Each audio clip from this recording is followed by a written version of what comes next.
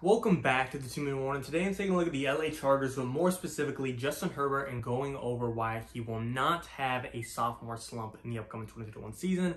But before ending that topic, question for those of you viewing, comment down below. How many league MVPs do you think Justin Herbert will win in his career? You think it's 0, 1, 2, 3, 4, whatever it is? Comment down below and I'll give my answer at the end. Getting straight into it though, I'm going to play devil's advocate and explain, kind of the reasoning and the argument other people have as to why he will have a sophomore slump.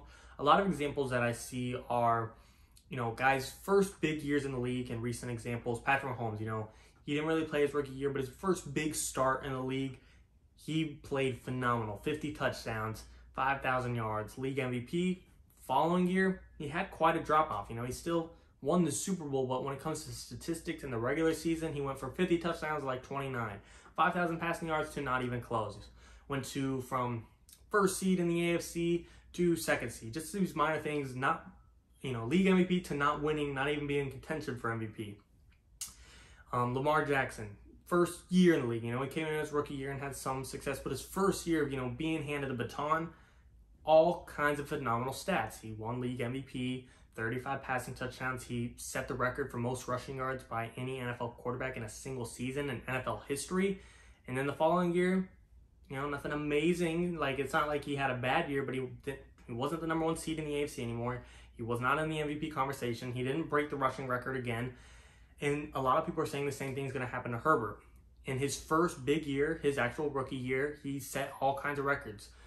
Most passing touchdowns by a rookie. Pretty much every quarterback rookie record there is, except passing yards, but 300-yard gains, passing touchdowns, total touchdowns, yada, yada, yada. He broke pretty much every record. So everyone's saying if he follows the path of those guys, he's going to have his following year will not be able to live up to what his fantastic or record or amazing year is, whatever you want to call it. And the thing I would say to kind of counteract that is that Justin Herbert doesn't have to, I feel like, that's what people are comparing. To me, those aren't even comparable, Justin Herbert won rookie of the year. He didn't have to win MVP. Mahomes threw for 50 touchdowns, and he had to match that in order to, not have a sophomore slump.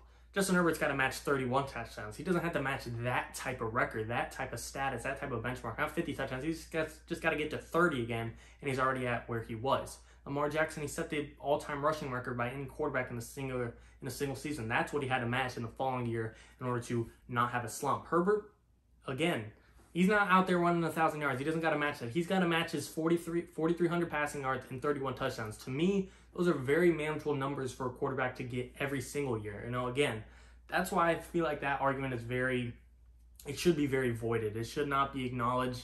I get why they bring it up, but to me, it's just not in the same realm of comparisons when it comes to expectations. Herbert isn't, trying to throw or match a 50 touchdown or 5,000 yard season.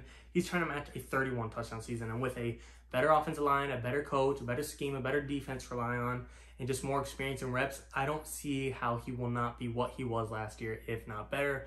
Another argument I see is that the offensive line is unproven. While I can't deny that, on paper I love it, but it is unproven.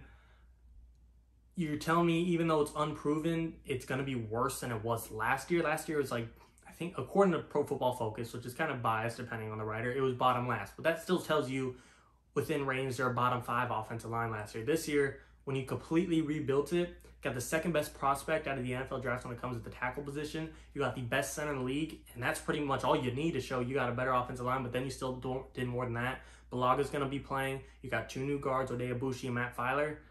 You can't tell me it's not going to be better. Yes, it's unproven into how much better, but are we really going to act like it's going to be the same? No. So what quarterback is worse or has a slump with better protection? I just don't see that happening. Coach, Brandon Staley, another one you could call unproven. That would be kind of the argument people have. That's why he may have a sophomore slump. The game plan might be inconsistent. He might not be used to the schemes.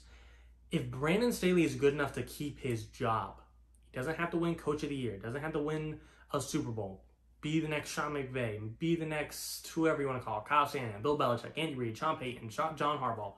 If he's good enough to keep his job, he's already an upgrade over Anthony Lynn. And you could say, well, even if he's good, Justin Herbert still won't be used to it. I mean, it's a brand new scheme, brand new plan. Justin Herbert had a brand new plan as a rookie, no NFL experience, no training camps, no OTAs, COVID Central. week 1 or first week he started his week 1, week 2, he went in 3 seconds before kickoff not knowing he was going to be the starter and played a heck of a game against the Kansas City Chiefs. No matter how complicated Brandon Staley's game plan, scheme, coaching style, whatever you want to call it is, it's going to be a lot more easier to understand than it was last year without any experience, any reps, any practice, any camps, nothing. I just don't see how he would be worse. I'm not saying he's going to go from 31 touchdowns to 50, but for me to see him take a step back, for me to see him have a decline, I just think, I don't want to say it's impossible, anything. He could break his leg, of course, but it's just very unlikely in my opinion. And for a lot of people saying they're going to have a worse record than 7-9 last year, I think that's crazy. Of course, every team improves in the offseason, not just the Chargers improved. Every team does.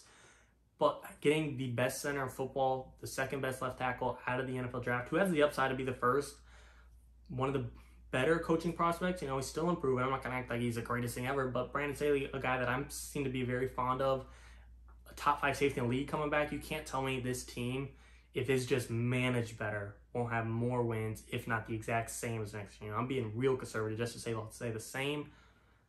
I just don't see any regression versus progression for this team. As the Chargers might be getting slightly overrated in some people's eyes, sure, but then in others will be underrated. So it's a balancing act. I mean, everyone has their different opinion, their different perspective, their different angle. But in my opinion, trying to be an unbiased opinion, my broad opinion, I don't like to be biased towards any team, even my favorite one, the Buccaneers. I just don't see the Chargers regressing or Justin Herbert having a sophomore slump. Again, I'm not saying he's going to throw 50 touchdowns, and if he's just anywhere in the range of 29 touchdowns to 33, he didn't progress, but you can't tell me that's a slump. He did what he did last year. He met the same goals.